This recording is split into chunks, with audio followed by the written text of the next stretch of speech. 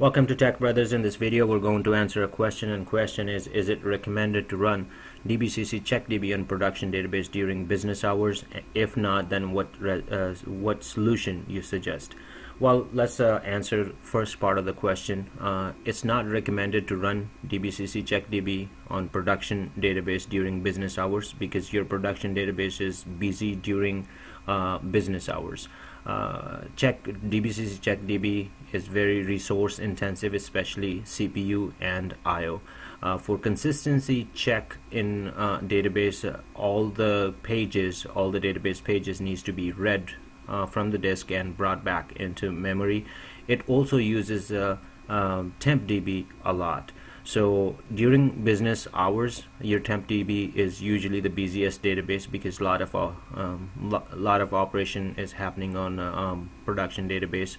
So you don't want to hold TempDB up just for your maintenance operation, which is DBCC CheckDB.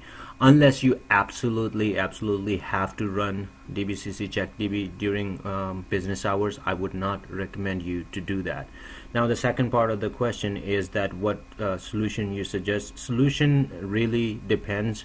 For me, if my databases are big and my other maintenance jobs needs to run as well, because if database is big, CheckDB is going to take time, and the suggestion is that always run it in low operation hours. So once a week would be a good cycle for running DBCC CheckDB.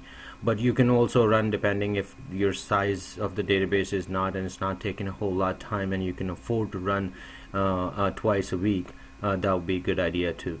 But my recommendation is for production database during business hours, never run DBCC CheckDB. It holds a lock on the tables, schema lock, so any application that is actually making changes, schema changes in your database is going to time out. So be very careful running DBCC CheckDB during business hours. I hope it helps.